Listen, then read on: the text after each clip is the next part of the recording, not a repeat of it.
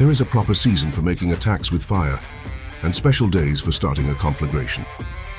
The proper season is when the weather is very dry.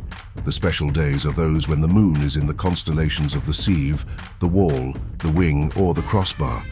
For these four are all days of rising wind. 1. When fire breaks out inside to enemy's camp, respond at once with an attack from without. 2. If there is an outbreak of fire but the enemy's soldiers remain quiet, bide your time and do not attack.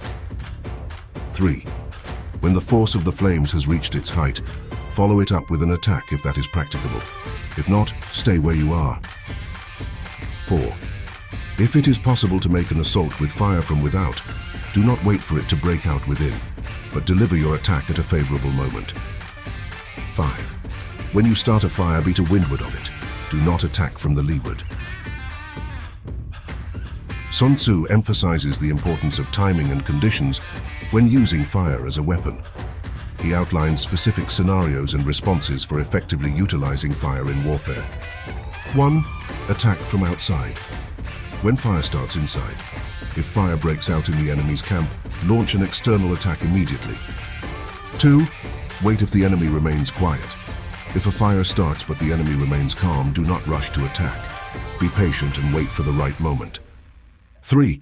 Attack at the peak of the flames. When the fire is at its strongest, attack if feasible. If not, hold your position. 4. Initiate fire from outside, when possible.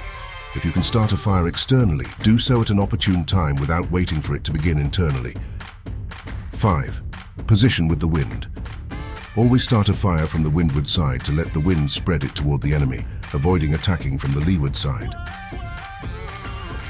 In Xiangqi, Chinese chess, these principles can guide strategic gameplay, focusing on timing, positioning, and exploiting the opponent's vulnerabilities. 1. Attack. When the opponent is vulnerable, fire inside the camp. If your opponent's position is under pressure, for example, their pieces are trapped or exposed, launch a decisive attack to capitalize on their weakness.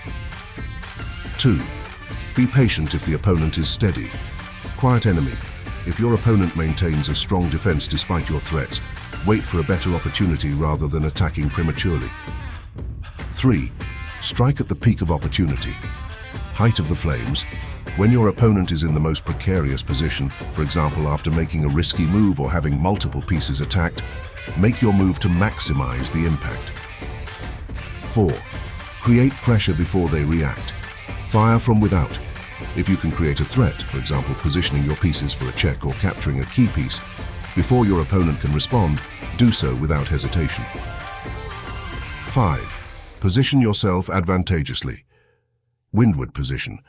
Place your pieces in positions where they can exert maximum influence and pressure on your opponent's pieces, much like using the wind to spread fire toward the enemy. By understanding these principles and applying them to Xiangqi, you can improve your strategic planning and execution, leading to more effective and successful gameplay.